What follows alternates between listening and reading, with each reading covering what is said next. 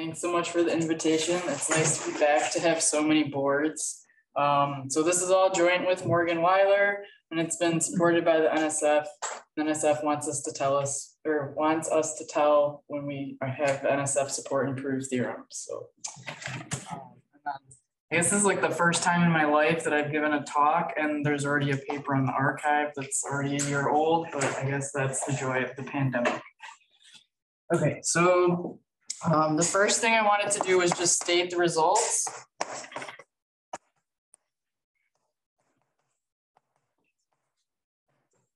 And then I'll say a little bit about the rate dynamics of prequantization bundles and go into some details of sort of how we prove the main result and how we can show that the ECH differential is only going to count cylinders.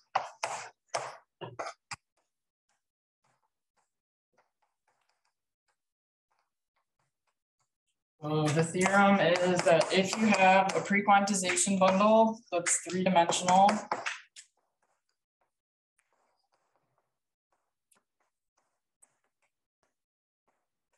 this will be over a closed surface of genus G, and it has negative Euler class E.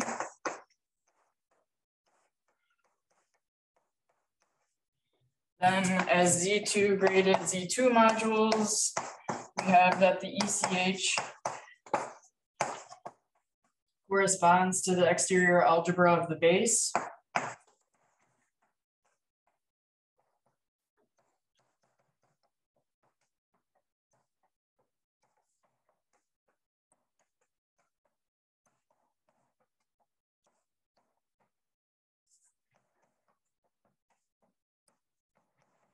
And this statement originally appeared in Farris's thesis.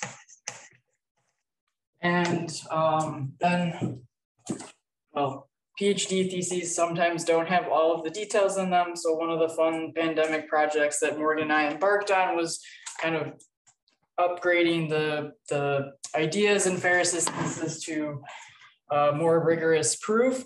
And then along the way, we were able to understand a little bit more what's going on with the ECH index and how does the grading on this side correspond to the grading on this side, and how can we kind of extract some extra juice and say a little bit more about what's going on between classes here and classes here. So we were able to show is that for each class gamma, which gives rise to a non-zero ECH class,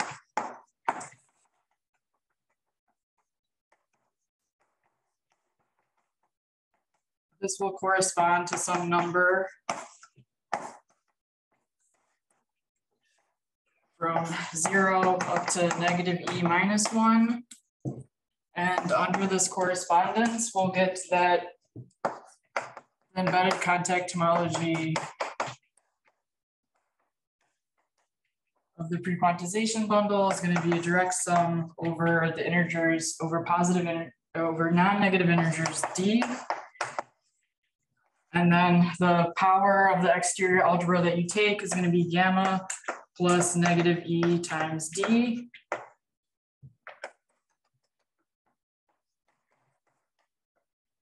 And this is as Z2 graded Z2 modules. And then when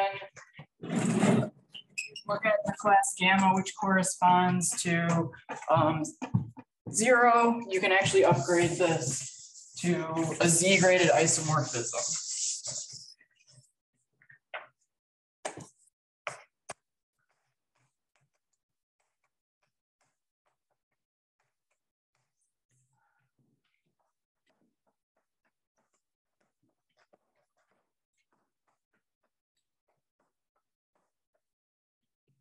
What is written there, the letters? So the ECH is isomorphic D. Okay. Yeah, so a non-negative D. So just basically trying to figure out what's going on with the powers here. So what is the exponent in the lambda? Sorry. It's gamma, where gamma is going to be a number from 0 up to negative E minus 1. And here the E is a negative Euler class. So there's a gamma there, and that's the difference. This is Gamma the, H1, so there was a class. yeah, so it's a class in H1. The class in H1 will it corresponds to some number 0 up to negative e minus 1. Okay. Okay. Good. Are you going to tell us what a prequantization bundle is? Yes, it's under this. I'll tell you what a prequantization bundle is in just a sec. Basically, prequantization bundles are going to be certain S1 bundles over symplectic manifolds that are contact manifolds, and then the derivative of the S1 action gives you the Rave vector field. But then you kind of have to be a little bit more precise than that when you define it.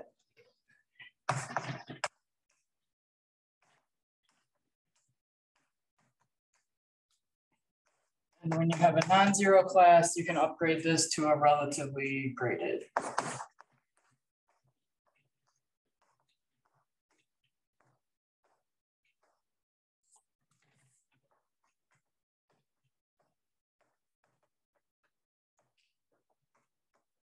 And then these index formulas would fill up like 2 more boards. And when I showed these to Michael's student seminar, it was discovered that while everyone appreciates the ECH index, it's better left just in the introduction to a paper, and people who are interested can read it. But somehow in computations of ECH, whenever you see talks about ECH, there's usually not a lot said about the ECH index. It's just kind of this magical, non-trivial ingredient that's used in the definition of ECH. And Morgan and I were really able to kind of spend a lot of time thinking about the ECH index, which is useful, I suppose.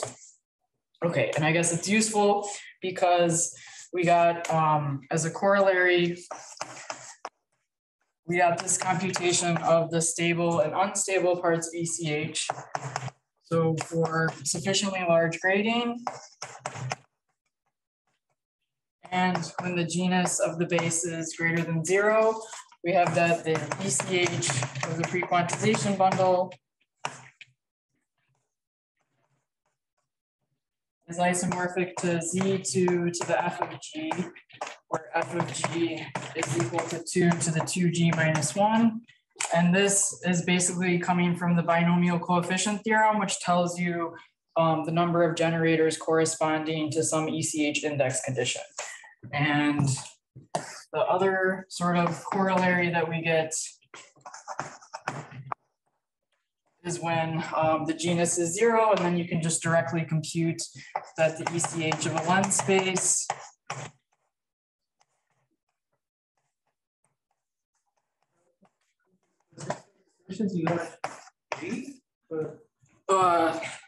this is the grading. So for sufficiently large, for star, which is the grading on ECH, and you also need the genus to be positive of your base.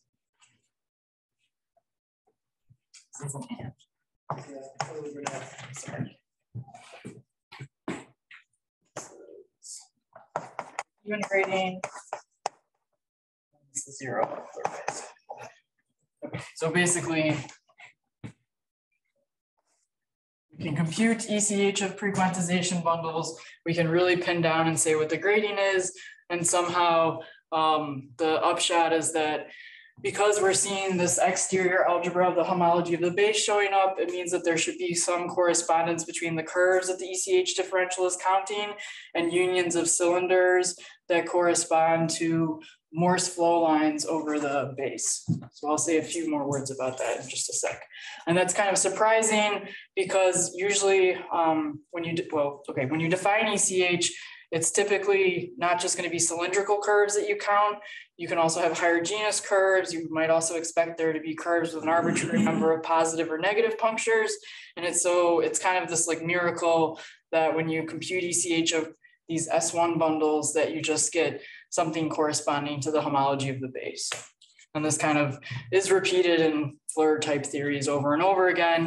And this is maybe the like most souped up version of relating something to sort of Morse homology.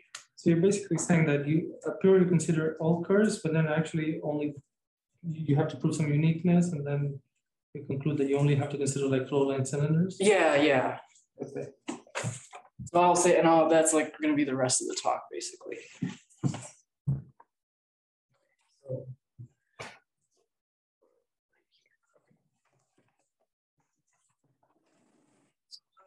idea is going to be that we use a perfect Morse function to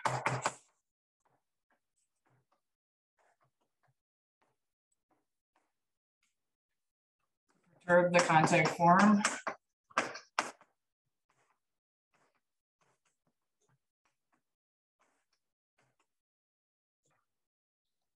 And the filtered generators for ECH are of the form E minus to the M minus, and then we're going to have an H1 to the M1 up to H2G to the M2G, and then an E plus to the M plus.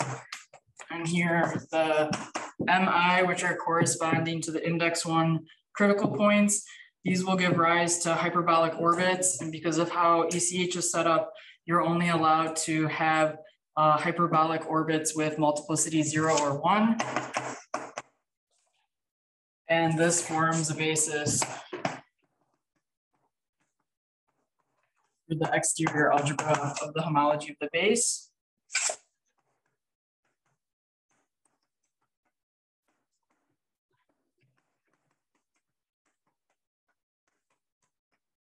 Under the map, sending a critical point to its Morse homology class.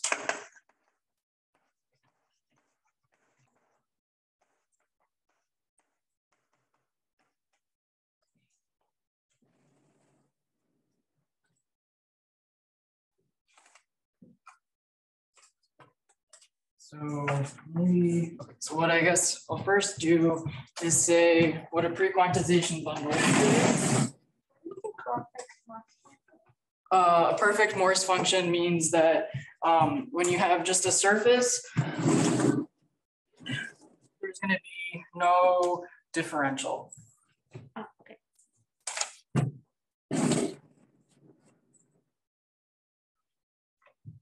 Other questions, comments?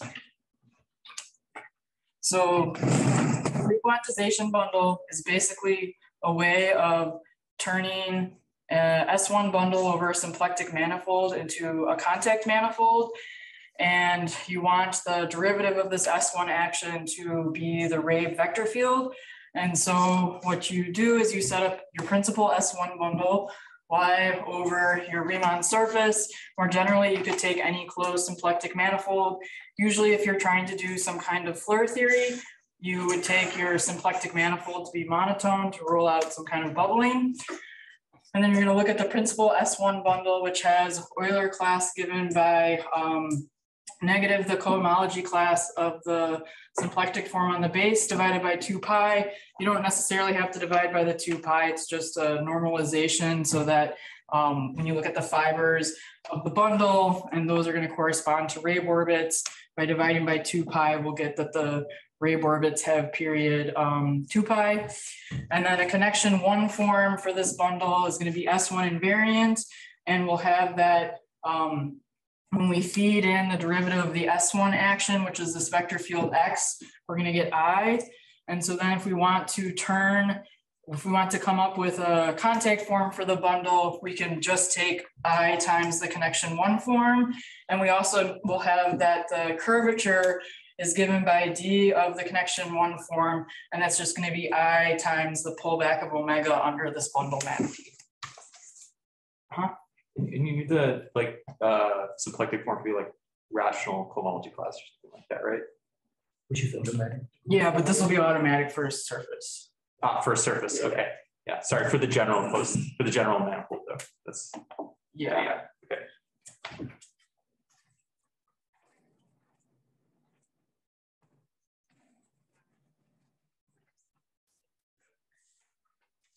I mean, what's automatic is that you can find such an omega. Sorry? What's automatic that such an omega exists, but not every omega is like quantizable, right? If you multiply by a constant. Well, yeah, you can multiply by a constant.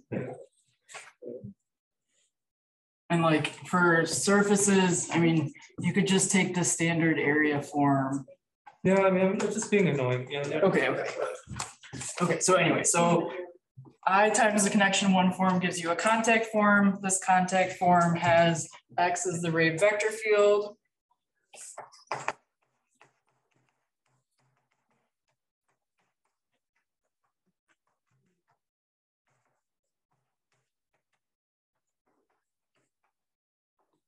And we'll have that all Rave orbits are degenerate.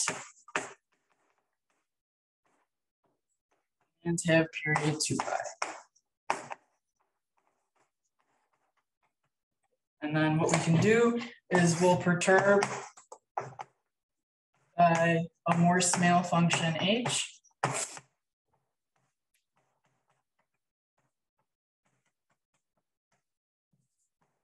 You want the absolute value of h to be C2 close to 1. And our perturbed contact form is just going to be 1 plus a small lift of this perfect Morse function times the original contact form. And then the perturbed Rave vector field is going to be 1 over this quantity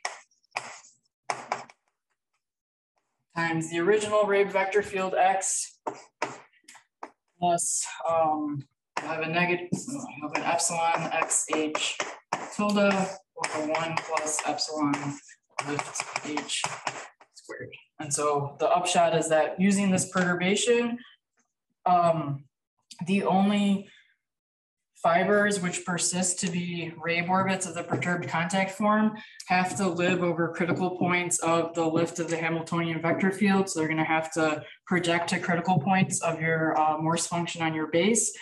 And up to large action, the only critical points that, or sorry, up to large action, the only Rave orbits that you have of this perturbed vector field have to come from iterates of fibers which project to critical points of the base.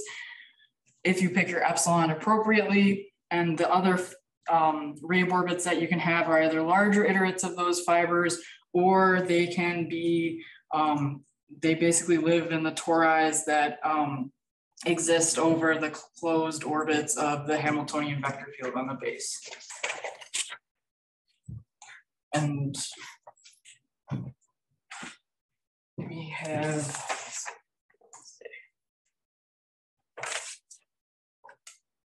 I guess I can.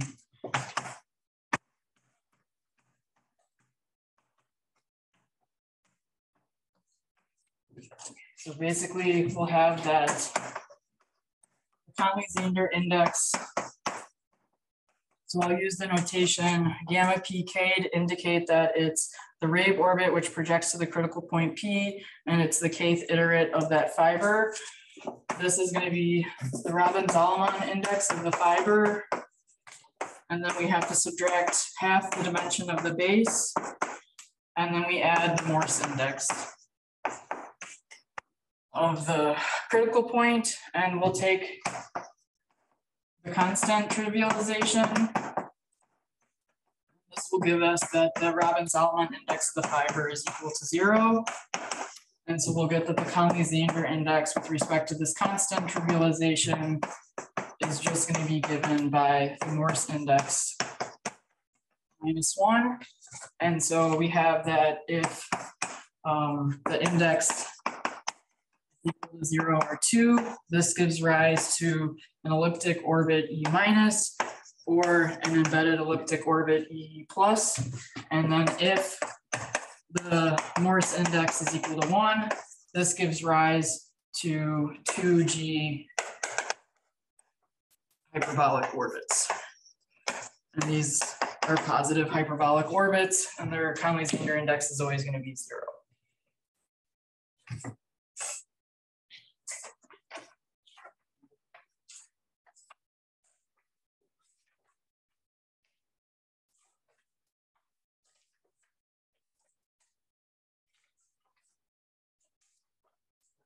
So I guess before I start to sort of blather on about why the ECH differential just counts unions of cylinders, I should say something about what embedded contact homology is and what are the ingredients that go into defining it.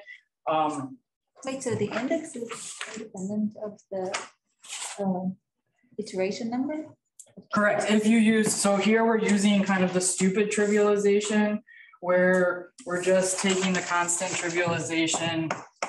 So this is not sort of the standard way that you would trivialize if you were looking at S3 or a lens space.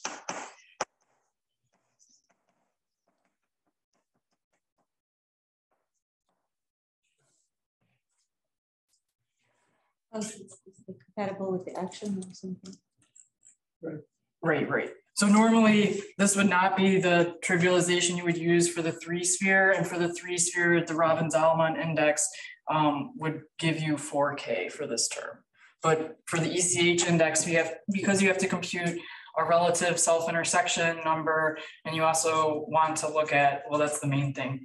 If you want to try to compute the relative self-intersection number, if you use not the constant trivialization, it just becomes like a giant mess to try to compute. But normally in SFT or sort of cylindrical contact homology or symplectic homology, usually you would not use this constant trivialization when the genus of your base is non-zero. Everyone happy so far?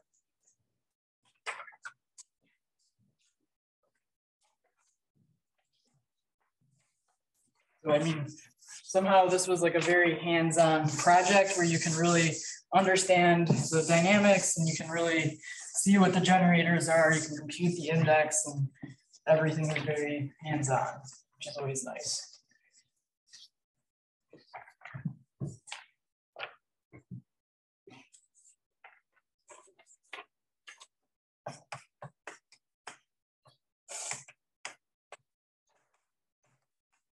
Well, so ECH, this is a Floer theory for 3 manifolds that's due to Hutchings.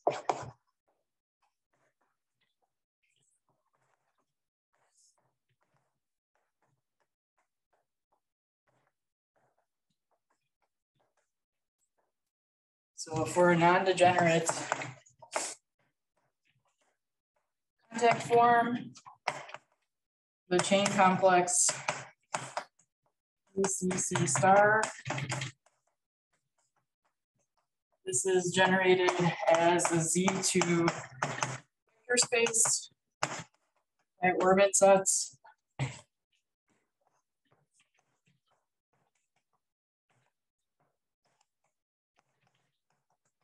Alpha I mi, where alpha I is an embedded Rabe orbit.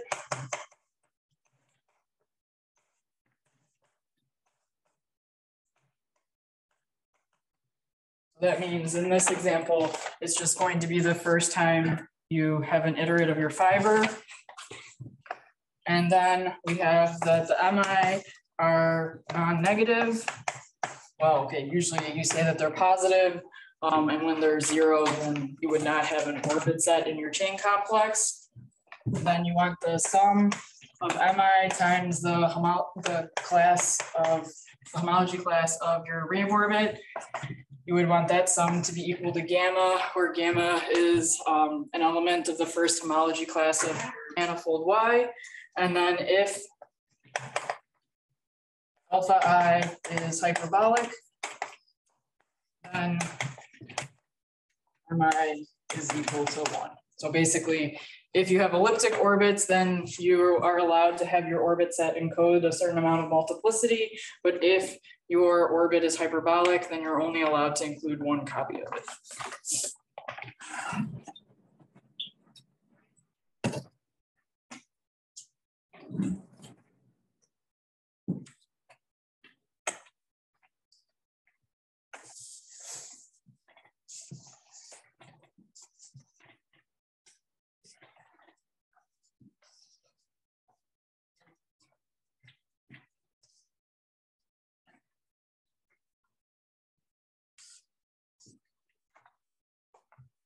So then the grading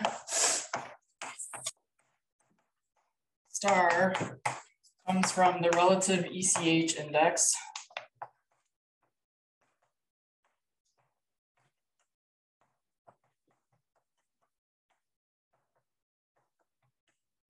It's going to be between two orbit sets, alpha and beta. So alpha is going to be the sort of top orbit set and beta is going to be the bottom orbit set. And then Z is some relative homology class.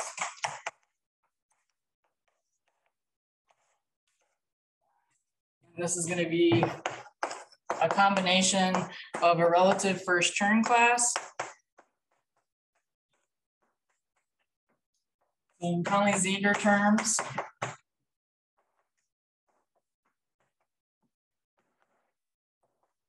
and the relative self-intersection pairing.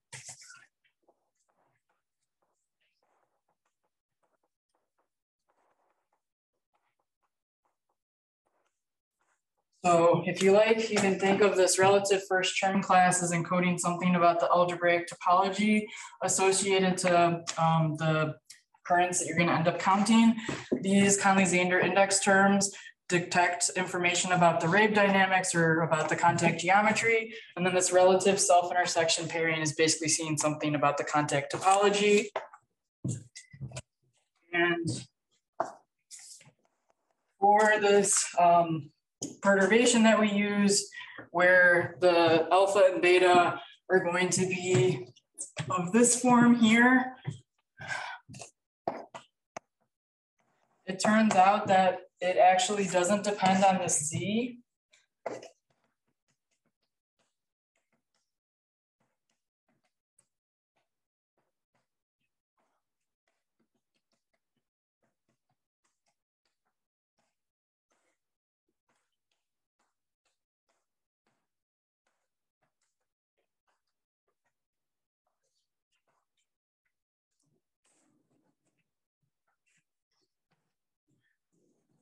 And you can actually compute this as the Euler characteristic of the base times D.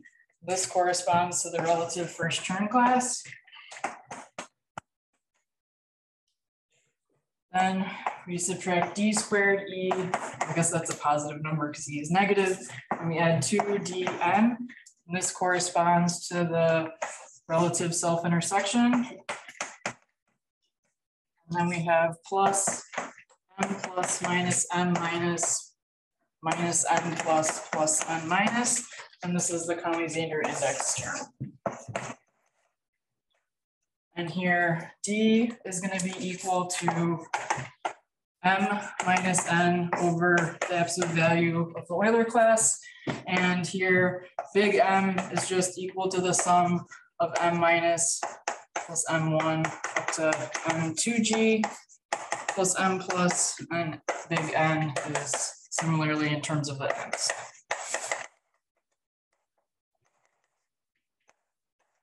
So here, alpha would be of the form where I've got m's, and beta is going to be of the form where I've got n's everywhere.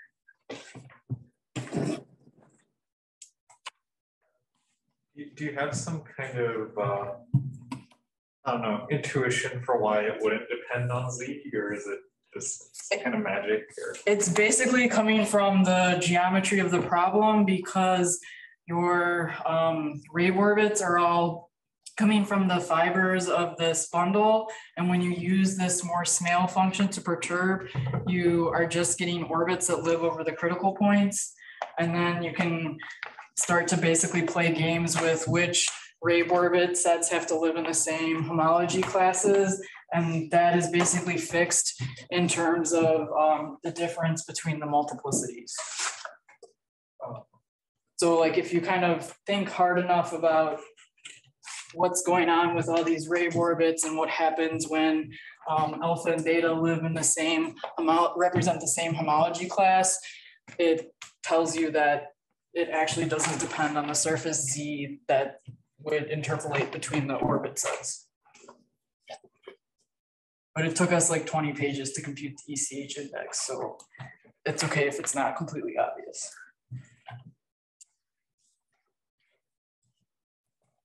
That's the ECH index. And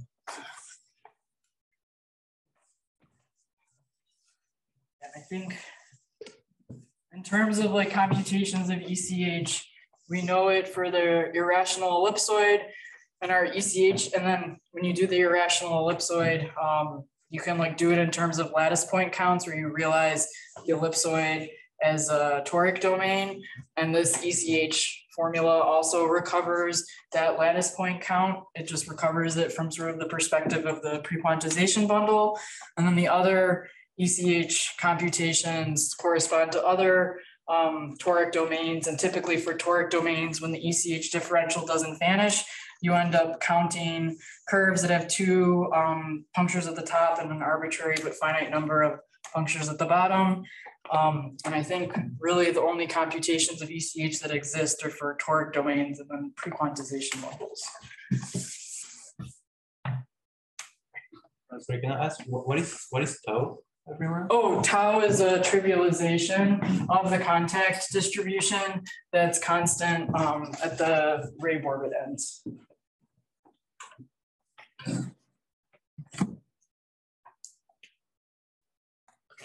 And then we're going to want to define a differential. So that's going to involve an almost complex structure.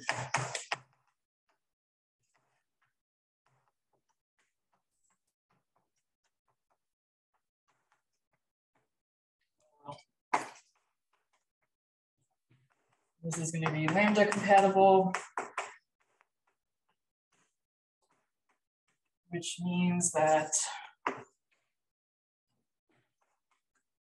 J is R invariant, then J preserves the contact distribution, and then we want d lambda of V JV to be positive for non-zero V in the contact distribution. And then we want J to basically act like multiplication by I, and it's going to intertwine the Rabe direction with this R direction.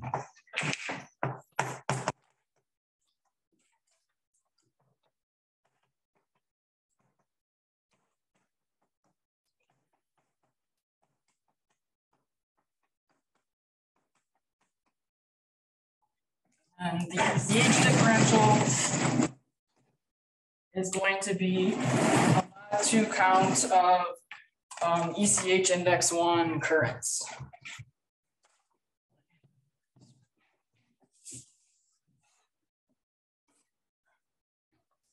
I'll say what a current is in just a second.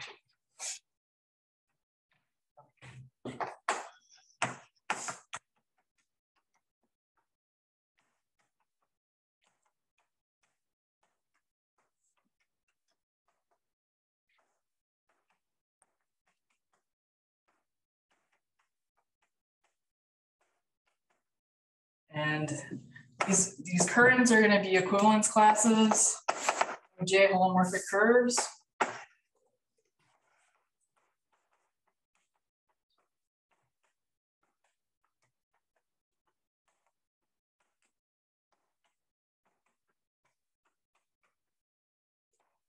Which are asymptotically cylindrical to the orbit sets alpha and beta.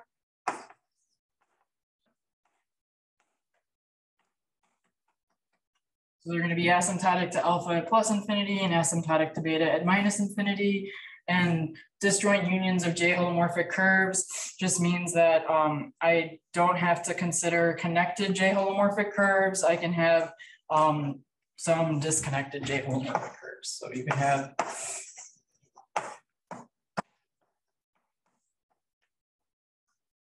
that looks like this. And these are your alphas and these are your betas, and then you've got disjoint unions of J holomorphic curves. And then because it turns out that ECH index 1 forces you to be somewhere injective unless you're a cover of a trivial cylinder, this is going to tell us that our currents, well, basically, we can just think of them in terms of disjoint unions of J holomorphic curves, unless they're these covers of trivial cylinders. And so when we have to consider the covers of cylinders as currents, we're only going to care about their covering multiplicity and not about any of the other information.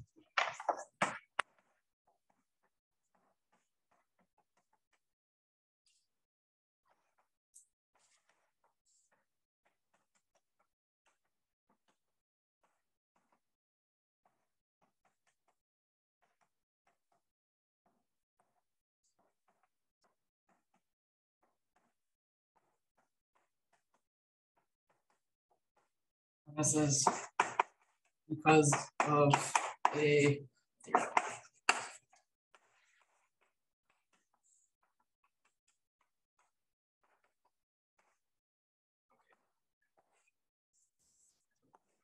So what are the components of ECH? I mean, I told you the differential, I told you the chain complex, but then there's kind of a question of why does this weird ECH index thing actually force us to have a well-defined differential which squares to 0?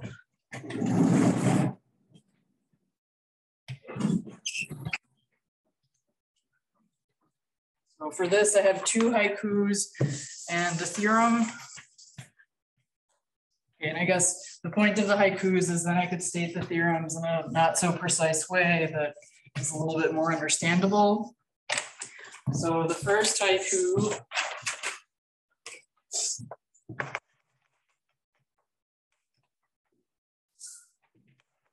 this is the Hutchings in 2002.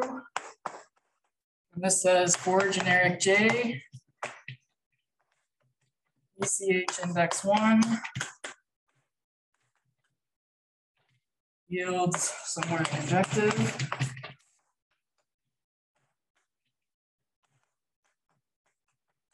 So this tells us that with the exception of trivial cylinders and their covers,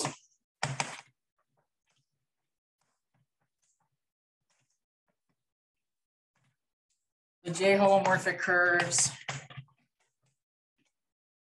under consideration are embedded.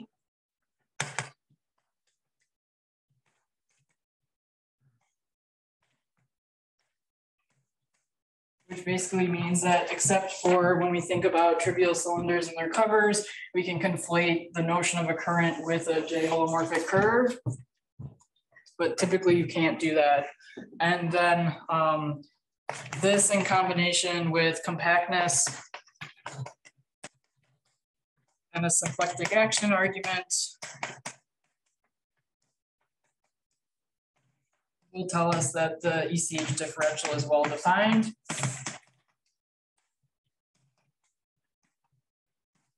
And then the ECH haiku number 2. This is due to Hutchings and Taubes. It's from I think 2007 and 2009. This says that D squared is 0. And obstruction bundle gluing is complicated.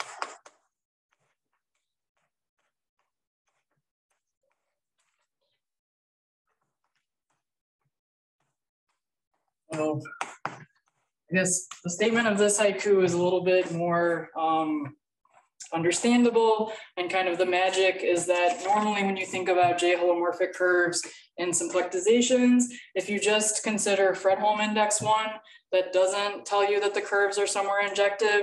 And so somehow the ECH index 1 is really like a strong condition. And the fact that it tells you that the curves are somewhere injective unless they're trivial cylinders or they're covers, that's like a pretty special thing. It's kind of the magic ingredient of ECH. You can kind of think of the ECH index as the sourdough starter for the theorem. And it's the only sort of reason why ECH works out as well as it does. For this haiku, what happens when you try to prove D squared is 0 is usually you would look at some sequence of ECH index difference 2 curves and try to see what it limits on. And it turns out that it's not sort of the standard gluing argument in Floer theory. And actually, in order to prove that the ECH differential squares to 0, you have some top curve and you have some top ECH index 1 curve and some bottom ECH index 1 curve, and you actually have to glue in a certain number of covers of trivial cylinders. And what's kind of magical is that there's a way to actually understand the contribution to that gluing problem in terms of obstruction bundles, and that number corresponds to some partition conditions relating to multiplicities of Ray orbits and things. And then the theorem is due to Taubes, and this takes up 500 pages in geometry and topology. That's basically all of 2010 number 5. And this says that embedded contact homology is actually independent of the choice of almost complex structure and the choice of contact form. But Taubes does a lot more than just prove invariance of ECH. He also establishes an isomorphism between Seiberg-Winton Floer homology and embedded contact homology. I think the independence comes from that isomorphism. Yeah, and the independence comes from that I think isomorphism. there's no direct proof. There's no direct proof.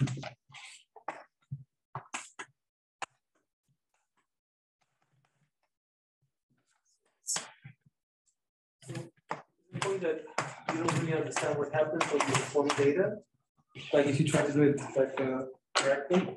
Yeah, so what happens is that when you look in a cobordism, you stop having control over the Fredholm index. And once you stop having control over the Fredholm index, you have no idea what kind of like branch covers of trivial cylinders you would have to glue in to actually understand what the cobordism maps are. Yeah, you get a lot of crap. There's no process. I don't know what to do.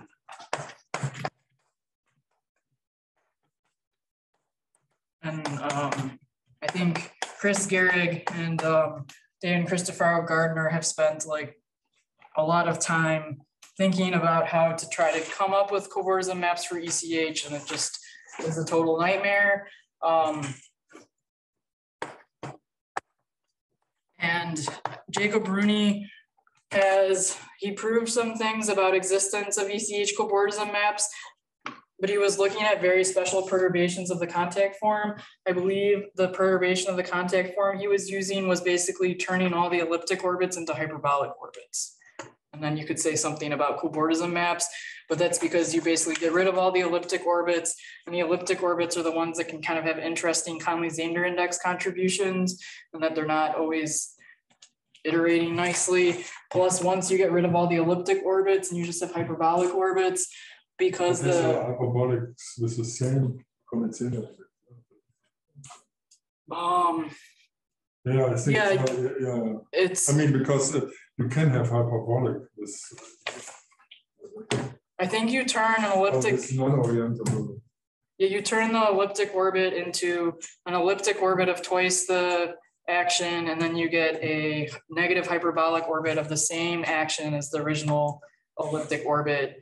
And then because in the ECH chain complex, you only consider hyperbolic orbits with multiplicity 1, it kind of drastically simplifies your chain complexes. But it's like a very kind of like special case to get cobordism tabs. Because also like hyperbolic orbits have super rigidity and stuff like this. Basically, once you start having like orbit sets that include elliptic orbits, you have like no proof of anything. And this for generic J, ECH index 1 yields summer injective. This is, okay, in 2002, this was only for simplicizations, and Hutchings did upgrade some ECH index stuff in cobordisms, but I don't think you have the same theorem in cobordisms. So it just becomes like a total mess.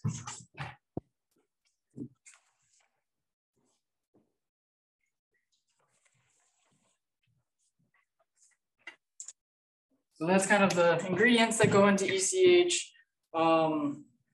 And yeah, trying to understand what the ECH index is for two orbit sets is pretty challenging. And in the prequantization bundle, basically, well, I guess I erased my definition of a prequantization bundle, but basically for prequantization bundles, you have really nice control on what the dynamics are and how it relates in terms of multiplicities of a fiber. And you can kind of explicitly find the surfaces that you need in order to compute the relative self-intersection pairing and the relative first Chern class, and everything kind of like is relatively computable.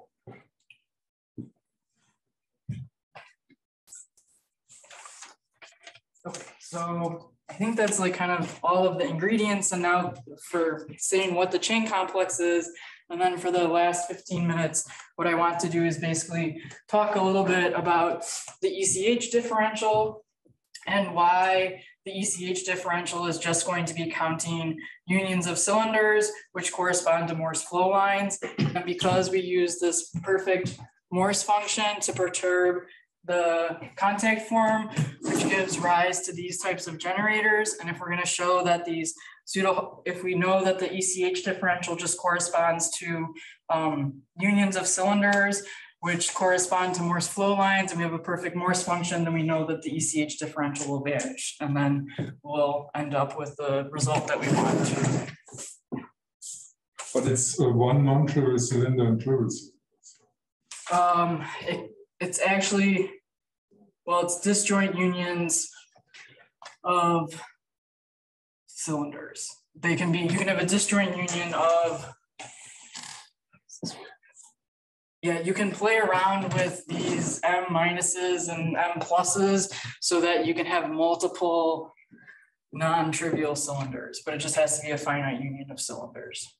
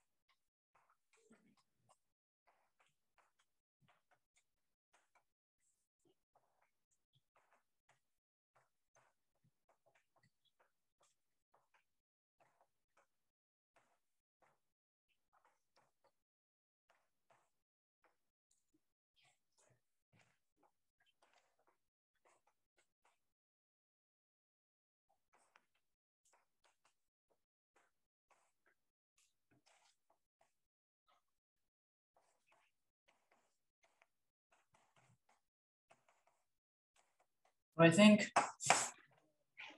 okay, so I think well, I don't want to say we collectively, but there are some people in this audience that probably understand pseudo-holomorphic cylinders relatively well. So,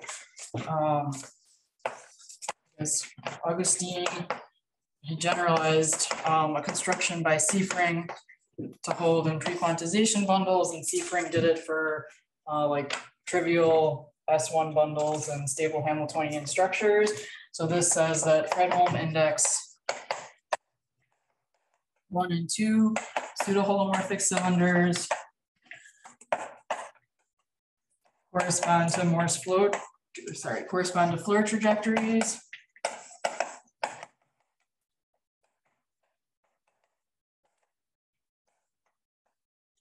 And then the classical results of Fleur and Salomon-Zander. I've learned from Chris that he gets really upset when people call his results classical. So you're not supposed to say classical results due to Wendell, but I think it's okay to say classical results due to Fleur, Salomon, and Zander at this point. This says that the Fleur trajectories on a symplectic manifold, which is monotone. Chris thinks that everything classical is before 1985, but I don't want to put words in his mouth. But then, I mean, I think really classical should be before Chris got his PhD. No, I think classical before 2000 is like an acceptable answer. I think it just makes Chris feel old when you say that his results are classical.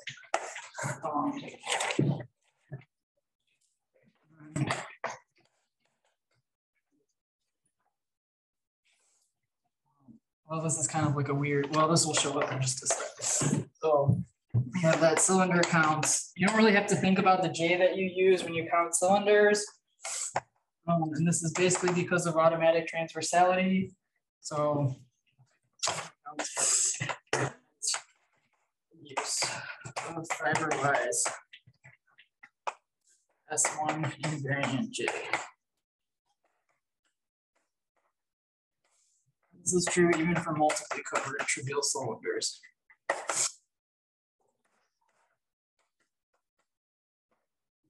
This multiply covered trivial cylinders isn't really important in the context of ECH because your multiplicities for your hyperbolic guys are always 0 or 1. Cylinder counts, and then what's the next word? Permit the use of fiberwise S1 invariant J. So basically, in order to invoke Augustine's result, you need to use a J which is fiberwise S1 invariant. But if you were to pick a generic J, it may not be fiberwise S1 invariant. So I'll say a little bit about that.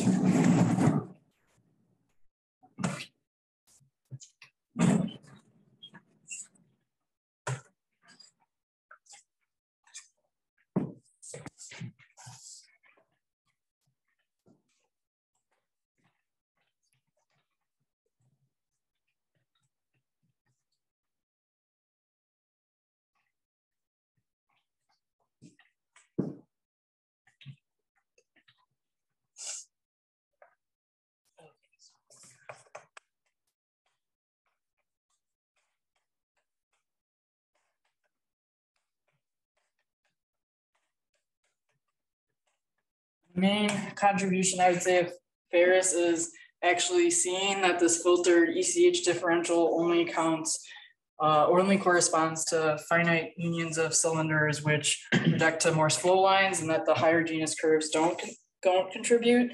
So the point is that while we can count cylinders using the S1 invariant complex structure given by just pulling back the complex structure on the Riemann surface under the bundle map, we cannot use this lift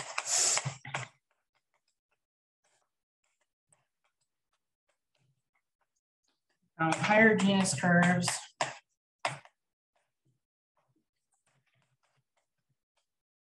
basically the point here is that this almost complex structure cannot be independently perturbed.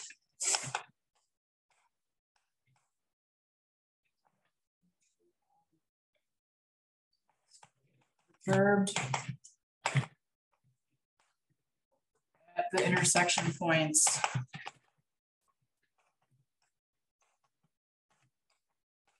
of I, Y, U with a given S1 orbit. U is my pseudo-holomorphic curve. Can't do this with an S1 invariant perturbation. When you're a cylinder, you're not going to have, you don't have to worry about this issue because you're going to be fixed by the S1 orbit because you're a cylinder. So you have an S1 action already. So what you do,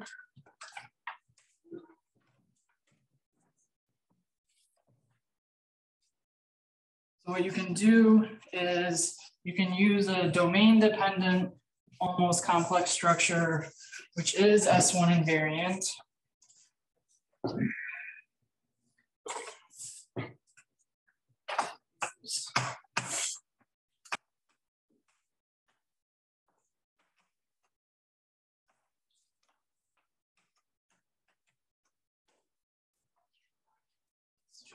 Write this as J, Z, sigma, G, Z, in sigma dot, where this is the domain of your pseudo-holomorphic curve. You want to think of this as sort of akin to the time dependence in Hamiltonian Floer theory. And then you can do basically a dimension counting argument once you have regularity to say that you don't have a contribution to the differential from your higher genus curves.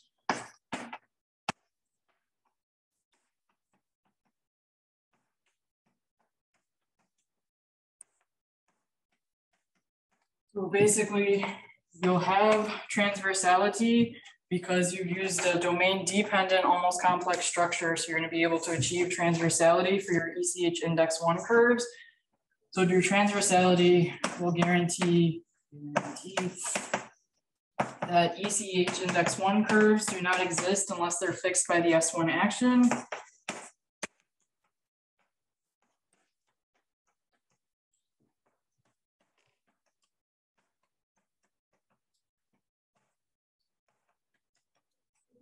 domain of the curve U?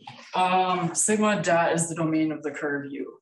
And then- sigma g is the. Sigma G is referring to the fact that we want to take this S1 invariant almost complex structure coming from the lift of a complex structure on the base. We're going to do a domain dependent perturbation. So there's a Z, and then we're looking at the Z parametrized by the domain of our pseudo homomorphic curve. So sorry about all the sigmas. Action. And the point is that otherwise, the curve lives in a moduli space of dimension at least 2.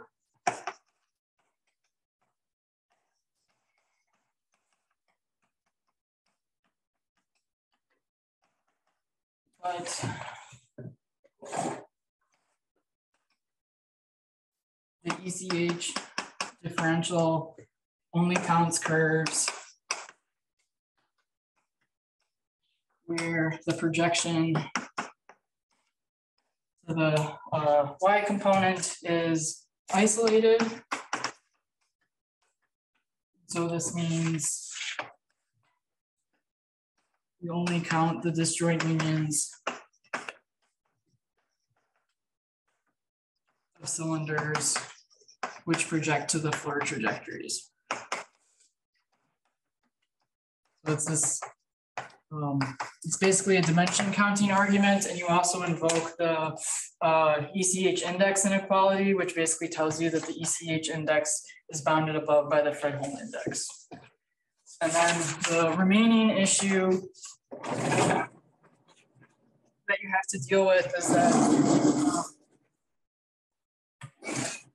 when Hutchings set up the definition of ECH, which I've since erased, you're using a generic S1, you're just using a generic almost complex structure, which is lambda compatible, but you're not using a domain dependent almost complex structure. And so you have to relate basically what happens if you use a domain dependent almost complex structure to what happens if you use a domain independent almost complex structure. You just use an arbitrary generic J. And the reason why you don't want to use an arbitrary generic J here is because you're not going to be able to easily say that the higher genus curves don't contribute, because you can't use these kind of cute dimension counting arguments. And so then you have to consider a one parameter family of J's. And then in order to show that you're not going to actually impact ECH, you have to kind of classify the types of curves that can appear when you're looking in this one parameter family.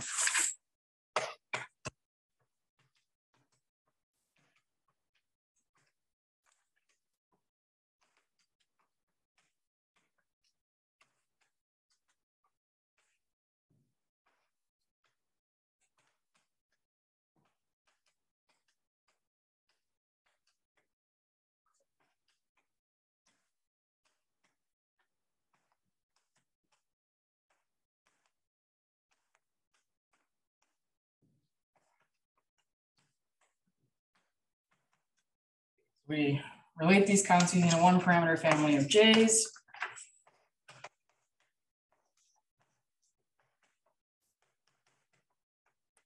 Where starting J is going to be one of these domain dependent S1 invariant J's.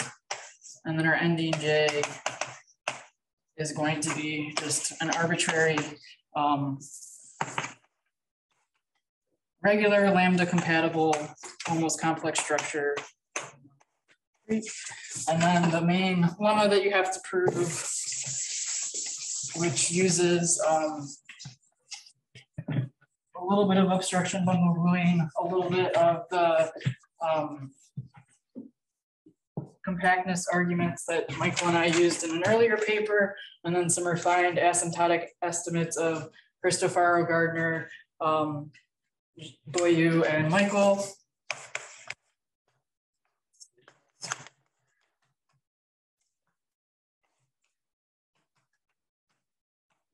The obstruction limit union of Hutchings and Tubbs.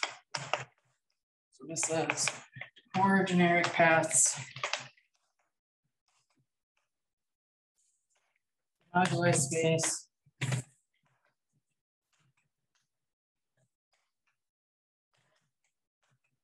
Cut out transversely, save for a discrete number of times.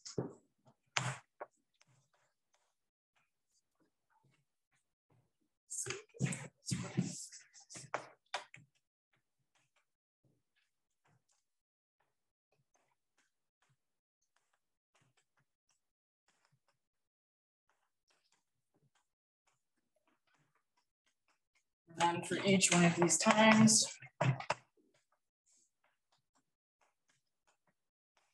the ECH differential can change either by the creation or destruction of a pair of oppositely signed curves,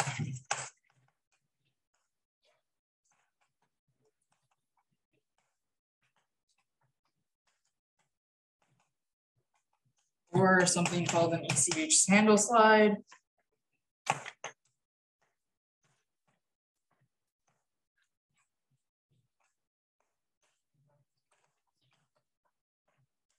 So the word handle slide is meant to indicate that the homology is unaffected. So it actually doesn't matter that we use this domain-dependent almost complex structure, which is S1 invariant, in order to actually say that the ECH differential is only going to have cylindrical contributions.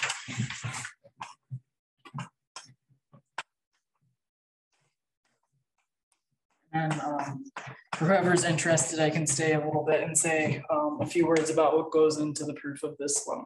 So I'll end here.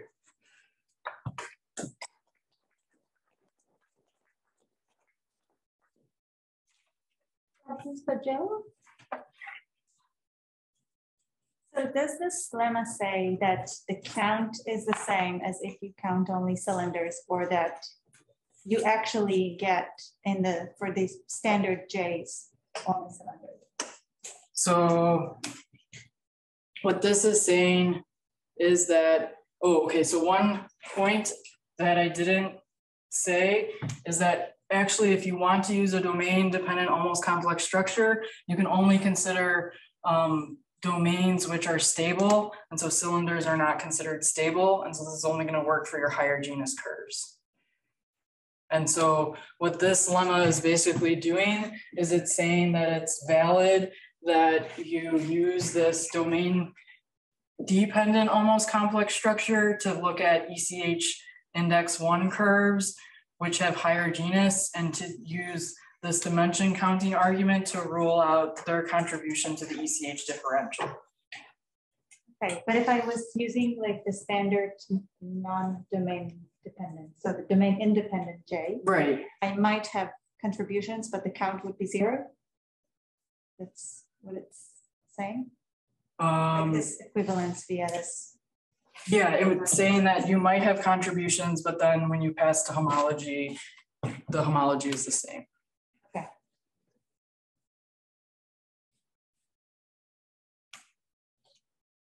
So it's basically like it's kind of like when you want to prove invariance of homology in like Hamiltonian Floer theory or any of your favorite like Floer homology theories. So it's like it's not a constructive argument. It's just a statement saying that it didn't actually matter which type of J you used. And one understands the result that it's the exterior algebra on the homology. Can one understand it from Heegard-Floer homology? So it looks very suggestive. It almost looks like it wants to be like the homology of the symmetric product of sigma. Yeah, so it does. It's a simple argument, at least heuristically, why this should come out in terms of Heegard-Floer. I don't know one for Heegard-Floer, but I know for periodic Floer homology, you have that I think it's like the degree D periodic Floer homology for the identity is supposed to correspond to the D symmetric product of the homology of the surface, and then you know that the homology of the symmetric product of the homology of the surface is isomorphic to the exterior algebra of the homology of the surface.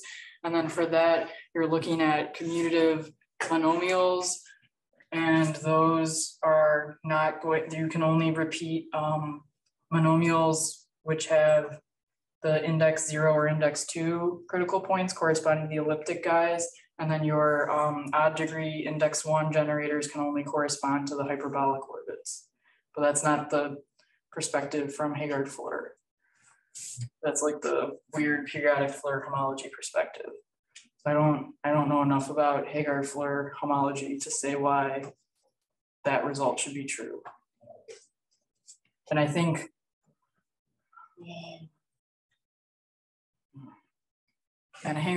what's kind of like nice, I guess, about in the ECH case is that you have this like very explicit perturbation that you can use to understand the Rabe dynamics. And then because of that, you can easily compute the ECH index, but it's not clear to me how to kind of get that result to come out like cleanly from Heegard-Floer homology, like what the right way to set up the chain complex computation would be.